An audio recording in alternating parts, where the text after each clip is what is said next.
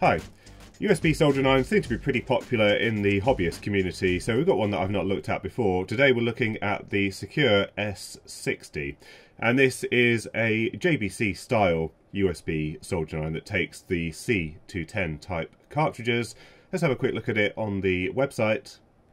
So you can either buy it directly from the Sequre store, or you can also buy it from their AliExpress store, and I'll put links to both of these in the description down below. There's a few different options that you can pick from, either with 3 C210 style cartridges or just one, depending on the style that you're after. And it's coming in at about $50 plus shipping from their store, or on AliExpress about £44 including delivery. And this one is designed to work from a wide range of power supplies, power delivery 2, 3 and quick charge 2 and 3, up to a maximum of 12 volts input. And this particular soldering iron is rated for 60 watts, although I'm not sure if you can actually get 60 watts out of these little cartridges. So let's have a look at what the scope of delivery is. Well, first of all, you get this nice carry case so that you can keep your USB soldering iron nice and safe. Then you get a USB power supply. Now there's only two options here. It's either a European style connector or a US one. And it has got some approvals on the side here. But basically this one looks to be rated for about 15, maybe 18 watts. It's 3 amps at 5 volts, 2 amps at 9 volts, or 1.5 amps at 12 volts. So we're not going to get 60 watts out of the soldering iron with this particular charger that comes with it. But this is quite compact and feels like it's reasonably well made. Then, quite nicely, you do actually get a little stand, because one of the problems that I find with some of the other USB soldering irons is you're probably kind of expected just to rest it on your desk, and that's very easy to cause problems. So this one is designed to sit on your bench. You've got a tiny little sponge here, and then you can rest the soldering iron on the little cradle just here. We'll have a look in the soldering iron in just a moment. But then we also get a USB cable, so it's a USB-C connector on the soldering iron. This one has a USB-A connector there on the other end. In this case, I've got the one with 3 tips, so we'll take a look at those and we'll measure the resistance and see whether we can actually use this with some genuine JBC cartridges, or whether we're going to run into some issues. Now, in terms of the 60 watt rating, I think probably what they're saying here is the internal driver can drive up to 60 watts on the output. So we'll take some measurements again and see whether we can actually get that. We've got some stickers as well as an instruction book. And then we have the soldering iron itself, and we'll take a closer look at that in just a moment. So this video is sponsored by PCBWay, and PCBWay are pretty much your one-stop shop for all your home and professional projects. As you know, you can get prototype and advanced PCBs manufactured here for extremely competitive prices. They also offer PCB assembly services where you can get your components assembled onto the boards, offering both single and double-sided loads. You can also get mechanical parts made, so CNC, machining, 3D printing, as well as sheet metal folding. And then we have the PCBWay community, where people like you can share your really interesting projects with other people and allow them to replicate it themselves. You can upload your project into the various categories, for example LEDs, displays and matrices. Click on a project that is of interest to you, and as you can see here, you can order just the PCB, or you can order it fully assembled from PCBWay and have it shipped to your door. So that's PCBWay's services. Don't forget to visit them if you're thinking about getting some parts made. So a close-up of the soldering iron, and it's really quite a compact device. It's quite nice looking. Now it is made from plastic, it's not metal like some of the other USB soldering irons, but it seems to be pretty well built, and it's also quite compact, which is quite nice. So if you compare it to the Metcal ultra-fine handpiece, which is probably the smallest commercial handpiece that you're going to get, it's very similar in size to that. And we've got where we put the cartridge in the end here, so that's very similar to a standard JBC handpiece. We've got 2 push buttons, and we've got an OLED on the front here, and then we just have a USB-C connector on the end with a maximum input voltage of 12 volts. And then just on the underside we've got 1 screw, and I notice there's 1 screw here, so perhaps we can have a quick look inside.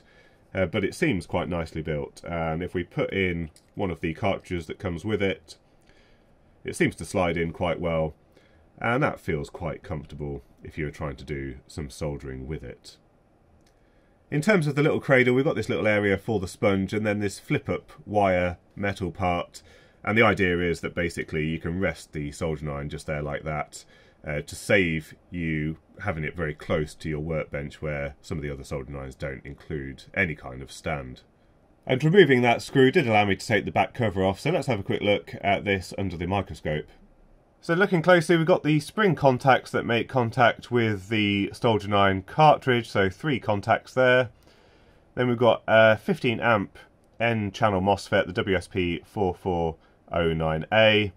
Looks like we've also got some kind of fuse there, possibly a buzzer, a few discrete parts and capacitors, and we've obviously got a DC to DC converter there, probably the 3-volt regulator for the display.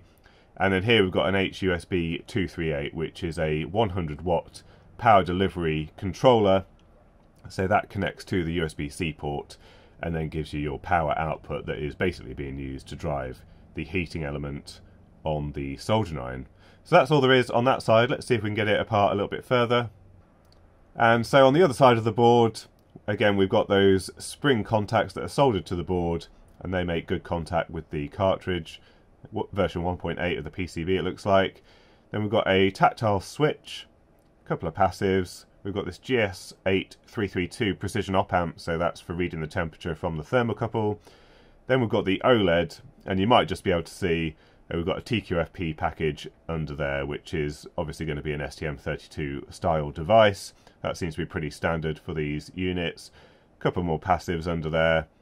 And then we have another tactile switch, and then the threaded insert that the screw that holds it together is screwed into. So quite a nicely made little PCB there, nothing really too concerning, and we have got the protection as well. So this looks like quite a nicely made soldering iron. Now for once, with one of these USB soldering irons that has a potentially quite limiting user interface, just using these 2 tactile switches and the OLED, they actually give you an instruction manual, and it's actually quite well made. With the Pine Seal, for example, it didn't come with anything. It wasn't obvious how you used any of the features. You're expected to go on the website and try and find where all of the details are, when really, for the majority of users, they just want to have a user manual that says this is what it does and where you need to look for various things. So what they've done is they've mapped out the display, and they tell you what each of the things means. So, for example, up at the top here, when it's turned on, it will say work, stop, or sleep. And obviously that says whether the soldering iron is on, off, or in sleep mode. And then we've got some of the things about the warning, high voltage warning, temperature, low voltage. It does have an under voltage cutoff there. It tells you what the supply voltage is, as well as the soldering iron temperature, and a few other things. Also, it's got a bar graph to show you how much power it's delivering into the cartridge. So that's all really quite nice. And they includes an actual description as well, which is well worth looking at. And then they also include a description of the menus, because sometimes they're not 100% clear what each of the things is. And on, I think on the Pine Seal, it did scroll with what it was, but you know, it's not quite as easy as just looking at a sheet of paper that just explains what everything is. So it tells you we've got temperature compensation, which allows us to calibrate the temperature, turn the buzzer on and off, the temperature units, degrees C or degrees F, the operating temperature. And we've got all of these other things here like sleep time, standby time, sensitivity, because it does have an accelerometer in it, which allows it to go to sleep when you're not soldering, but when you pick it up, it tries to heat up the soldering iron cartridge quite quickly. And then we've got things like display brightness, the direction, so depending on whether you're left-handed or right-handed, the display could be upside down, so you can switch that there. And it also switches between the buttons as well. If you don't like the way it works, you can switch those buttons around with the option here. And then you can also set the low voltage protection. So if you're powering this straight from lithium batteries, for example, and you want to enable some protection so you don't over discharge them, you can do that with this menu item here. And again, we've got another type of calibration just here. So all of the details are here, which means I probably won't go through all of the details on the soldering iron itself, because it's quite nicely written here. Let's quickly measure the heater resistance. So this is one of the cartridges that came with the soldering iron, and that's coming in at about 2.4 ohms. And then we've got a genuine JBC here, so the C210 024, and we'll connect that up in the same way. and that reads 1.9 ohms. So for any given supply voltage we should get slightly more power out of the genuine JBC, but it looks like that's within the limits of what this soldering iron can deliver. Alright, let's power it up. We're using the supplied USB power supply and cable, version 1.10 of the firmware. And then, as you can see, we've got the current temperature of the soldering iron cartridge. We've got the set point, which is 300 degrees C, and it's currently in stop mode, so it's not heating the cartridge, and we're supplying it with 12.2 volts. So we press this button here to start heating it up, and that changes to work. And then you can see we're basically at temperature already, which means we should be able to melt a bit of solder on the end of the cartridge here.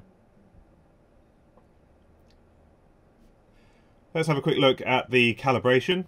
So we're currently at 300 degrees C. Let's see what that does on the calibrator.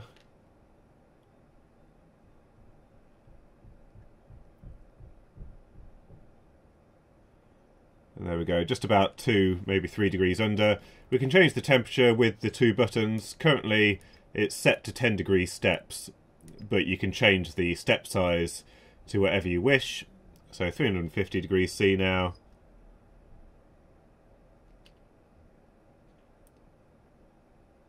And again, that's basically at 350 degrees C. So it seems like the calibration is in good order on here. Now to get to the user menu, I think you press the 2 buttons together. Oh no, you press this button for 2 seconds.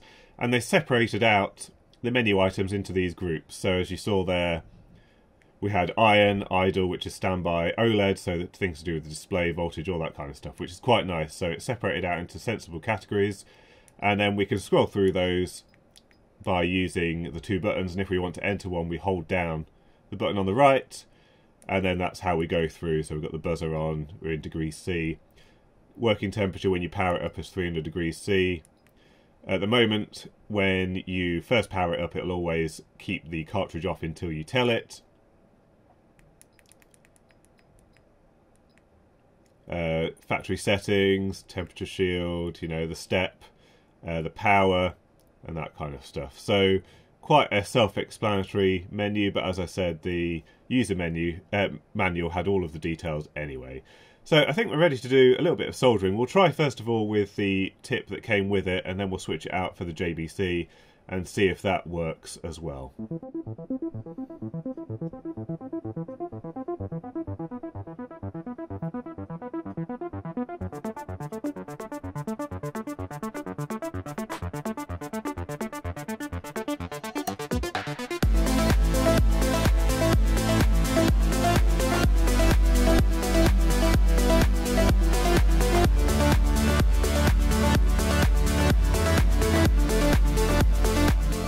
Now the JBC cartridge is a little bit small for the 0.7mm solder, but we'll try it anyway.